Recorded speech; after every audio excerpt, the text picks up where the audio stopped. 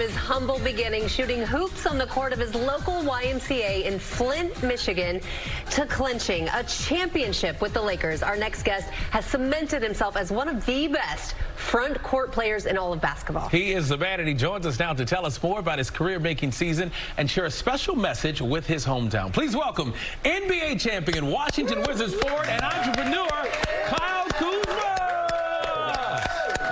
Good to see you, man. And I was telling Rhiannon, I love this outfit that you got on, looking very chic, looking very nice. Pulled together. We love to see it.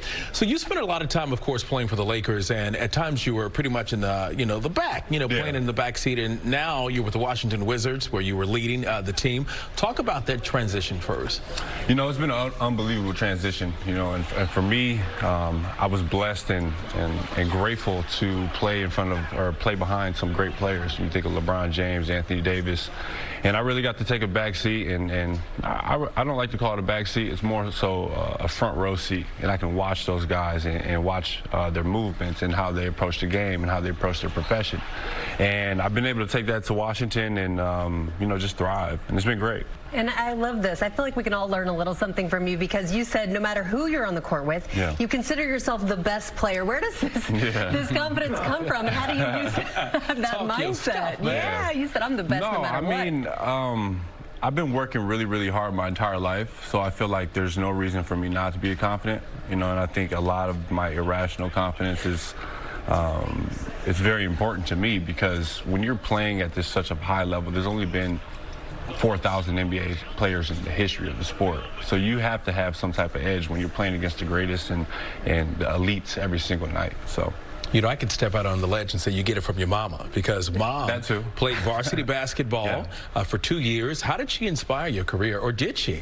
Oh, it inspired me tremendously. For her, when I was growing up, she worked 2 jobs, and that hard work and dedication just to, make ends meet and put food on the table, that's been my inspiration my entire life. And seeing that at a young age and seeing how someone of her just leading by example for her kids and everything, it was, all I really needed. So I love to hear that love for your mom. But we got to talk about the pink sweater, because you're not only a force on the court, but also you're a bit of a fashion icon. There it is. You can see it. You made right here. Would you like it? I like it. Oh, okay, good. Okay, you made headlines with it. Even got turned into a bobblehead. So where do you get your fashion inspiration? Do you get it from your girlfriend, maybe? Does she help you out, your model girlfriend? Everybody thinks that. I think for me, it all started when I was younger, and my grandmother used to make us go to church with her. So dressing up for church, that was always a thing every Sunday. And from there, I was like that young light-skinned kid that's going to church, and everybody loves me and, dress nice. And from there, it's always been, it's a first impression. Speaking of your love of fashion and design, it has led to an apparel collection, a foot collection for you entitled Childhood Dreams and Puma. How do you use this collection to sort of connect to your roots? You talked about the church. Yeah, well, I think for me, the biggest thing with, my brand and Childhood Dreams is everybody growing up has dreams, right? Whether that's to be an NBA player, to be a talk show host, to be a fashion designer, but a lot of those dreams and aspirations come from when you're a child. And for me, that's where everything I've done in my entire life has came from, and my roots have made me who I am today. So. And let's talk about that, because you grew up in Flint, Michigan. We saw a video of you playing at your local YMCA. Talk about what that experience growing up in Flint, what it meant to you, to the man you became today. Oh, well, the YMCA was amazing. For me, it was a place where I could be safe and I could just be myself. And, a lot of times my mom would be working 8, 9 hours a day. And, I would have to take the bus sometimes super early in the morning in the summers just to be there. And I wanted to be there because, 1, there's nothing to do at home, and 2, I love basketball. So me being able to get to the Y early and play against the older guys at like 12 when they had their lunch break, and being able to stay until 5 to play with my guys, it's helped shape my life, who I am today. So. Just with our conversation, we can tell you had a big heart. Yeah. And speaking of having a big heart, you got a surprise for your hometown YMCA. So they are joining us. Yes, we do. From Flint, Michigan. What's up, everybody? What's up, everybody? Here, Kyle Kuzma, and he has a huge huge announcement for you guys. Cal, what do you have to say to them? Well, thank you guys so much. I am donating $1 million to the Flint YMCA. Wow. Thank you guys.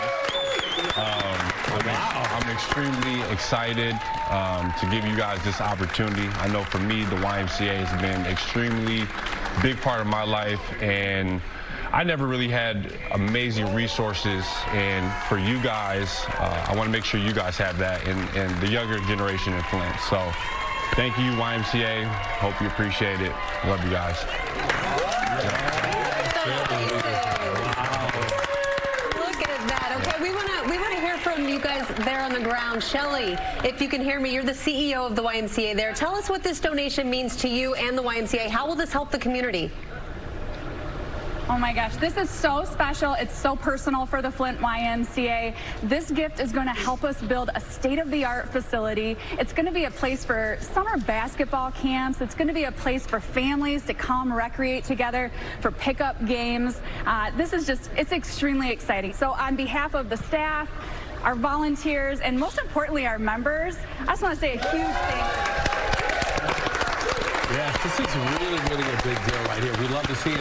And not only do we have folks from the community there, but Kyle's mom, Carrie, is there. Carrie, hello to you. Hey, Mom. So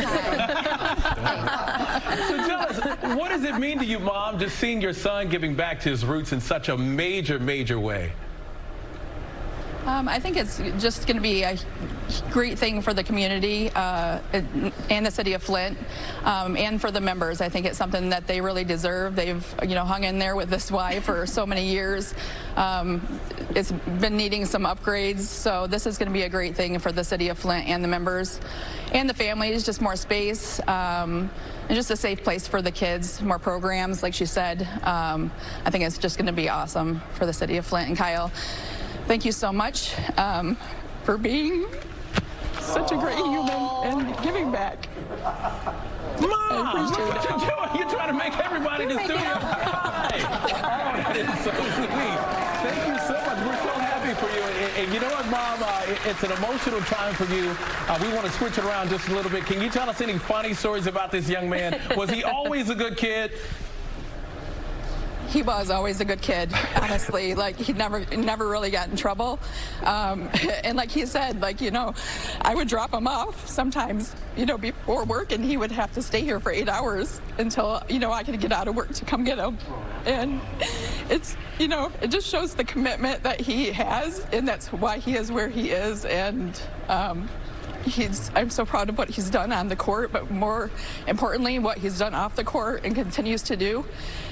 And just God has blessed him to be able to help other people in the community, and it just really means a lot to me. And guess what, Mom? We're proud of you. Hats off to you for what you did. You raised a good young man. Yes, she did.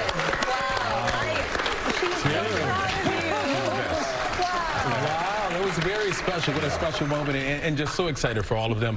Again, thanks so much for being with us today and all that you were doing, giving back to your community. It is nice to see you're setting an example for so many of us to always give back. Never forget where you came from. Appreciate you guys so much. Thank you. Using your platform for good. Thank you. That is such an inspiration, Kyle. Thank you. Yep, thank you.